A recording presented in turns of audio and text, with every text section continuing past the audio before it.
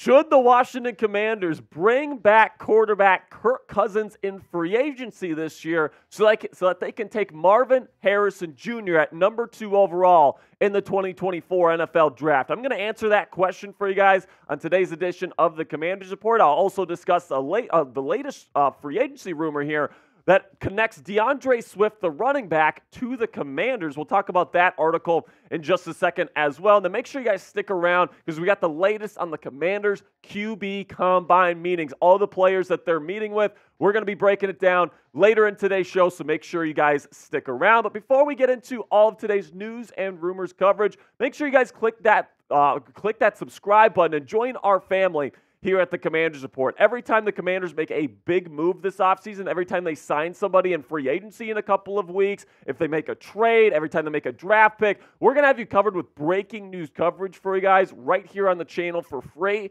And then also NFL Draft and NFL Free Agency. We're going to have extensive coverage of both of them, getting you guys ready, letting you guys know who the Commanders are targeting, all these different things, and in-depth scouting reports as well. And oh yeah, guys, it's all 100% free. So if you want the most in-depth Commanders coverage that money can buy, 100% free, right here at the Commanders Report. It's your spot, so make sure you click that subscribe button right now. So let's go to Kirk Cousins. Do you like that? I'm not too sure if I like that. You know, there's an argument to be made here that Kirk Cousins, who's just about to hit the free agency market here, that you could bring him in, and it opens up some interesting possibilities for the Washington Commanders in 2024. You look at the recent career stats here, and listen, man, they've been pretty darn good. As we know, as Washington football fans, back when Cousins was back here, we were still the Redskins, right? But he was still a pretty darn good quarterback, and over the last several seasons with the Minnesota Vikings, he's still been that steady presence in the league where, you know, he's maybe not a top 5 quarterback, but he's definitely borderline top 10, and he is a franchise-level quarterback in this league. You look at the numbers throughout his career, consistently over 65% completion percentage, over 250 passing yards per game, and is usually around 30 touchdowns per season. Super, super solid quarterback, really good pocket passer, good deep ball, all these different things that we know about Kirk Cousins' game. And Pro Football Focus right now currently expects his next contract to be 3 years, $35 million per season. And according to the reports, Kirk Cousins wants his next deal to be fully guaranteed. All right, the Minnesota Vikings not so keen on that idea, which is why he might be going elsewhere. Now, the Washington Commanders can absolutely afford that price. All right, they got the most cap space of anybody in the National Football League entering free agency, over $80 million to spend according to Spotrac.com. And, you know, you could spend 35 of that on Kirk, maybe spend another 20 on an edge rusher. You know, you could definitely go out and make this move if you wanted to. And, you know, just for a second here, think of the possibilities that you would have if you don't take a quarterback at number 2 overall. You got a guy in Marvin Harrison Jr., who many people consider a generational talent at the wide receiver position. Now, you do have Terry McLaurin, and you got Jahan Dotson, but imagine pairing those guys up with Maserati Marvin and Kirk Cousins, who's already an established veteran in this league. Or you could have Kirk Cousins and you could trade down for more picks, and you could probably take one of the top offensive tackle prospects after trading down. So there's definitely some interesting possibilities here when it comes to getting Kirk Cousins in free agency this year. But let me know what you guys think down there in the comment section. Should Washington sign Kirk Cousins this offseason? Type S if you would sign him, or type P if you're going to pass. This is going to be the pinned comment on today's show, so YouTube's going to throw you an ad break here in just a couple of seconds. When that happens, take advantage of that time by answering today's pinned question.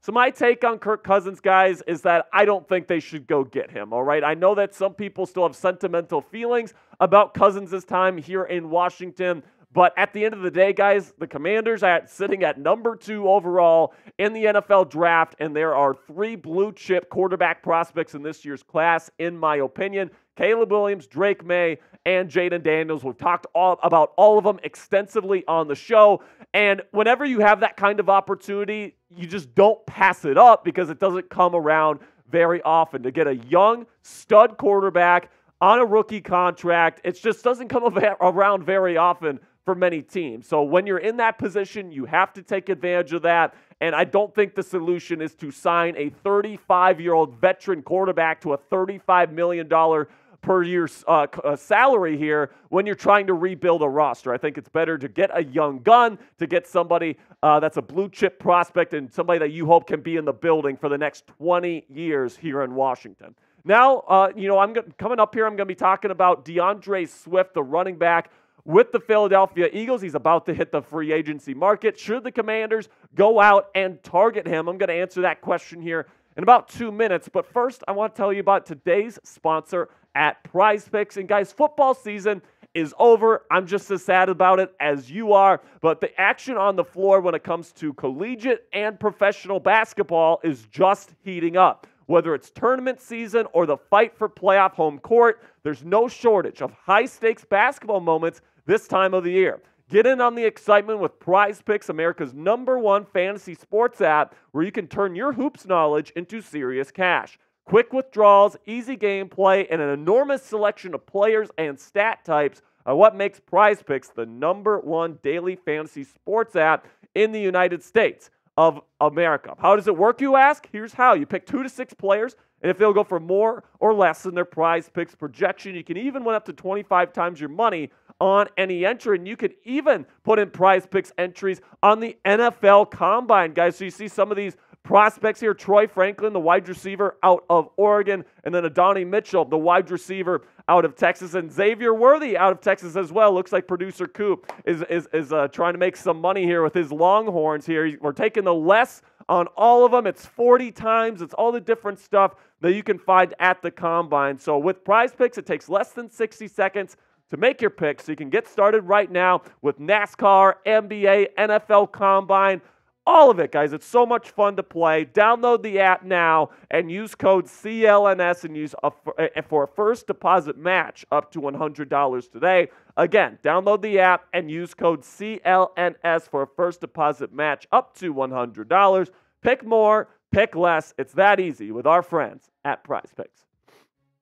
Now let's talk about DeAndre Swift here, where Bleacher Report just put out an article listing all the top running back free agents, and they linked DeAndre Swift to the Washington Commanders here as we approach 2024 free agency. This is what Christopher Knox, the author of the article, had to say about Swift to the nation's capital.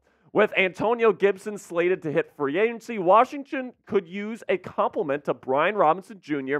in their backfield. With a league-high $96.4 million in projected cap space, the Commanders can afford to fill that void in free agency. So when you look at Swift here, and it's not going to be all that much. You know, they're projecting here 3 years, $6 million per season. And honestly, guys, because the running back market is definitely down in the dumps right now, it might even be less than $6 million per season. But you know what? I really do think the running back position is a young man's game, and DeAndre Swift is getting a little bit older. So I think if you're trying to replenish your running back ranks, I think there's plenty of good running back prospects in this year's NFL draft, and you draft somebody to add to your ranks. I like Brian Robinson Jr. already. I like Chris Rodriguez Jr.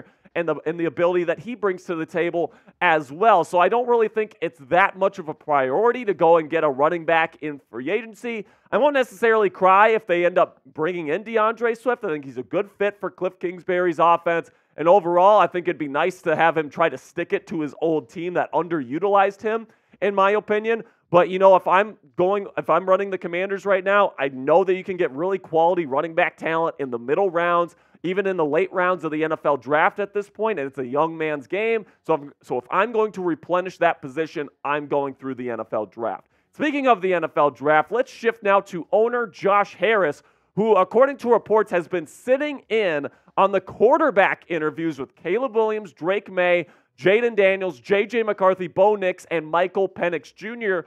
this week in Indianapolis. He's not sitting in on other positions, but he is for the quarterbacks. And some people are starting to worry that Josh Harris might be overstepping his role as the owner of the team, and he's kind of stepping more into an active role in trying to kind of meddle with the football operations in the front office by sitting in on these meetings, and getting himself too involved, because we all know one of the big problems with Dan Snyder, the former owner here in Washington, is that he would get way too involved in things that he shouldn't have been getting involved in. He would demand that the front office would take the players that he liked, and it was just a straight-up disaster. So is Josh Harris going to be that type of guy? My take on it, guys, is, let's pump the brakes a little bit. I know you have a little bit of PTSD with Dan Snyder completely ruining some of the past drafts that we've had here in Washington, but I think Josh Harris, sitting in on those quarterback interviews, just wants to get a feel for the personality,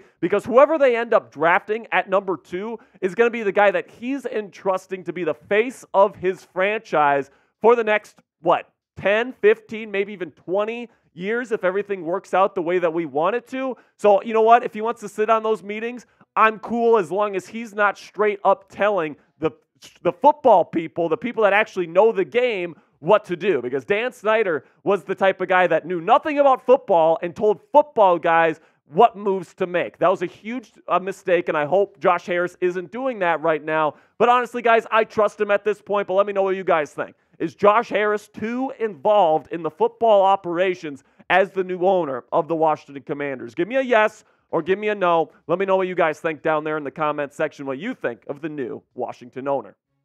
That'll be it for today's show, guys. Thank you so much for all of your support. Make sure you click that subscribe button right now for extensive Commanders coverage all throughout the 2024 offseason.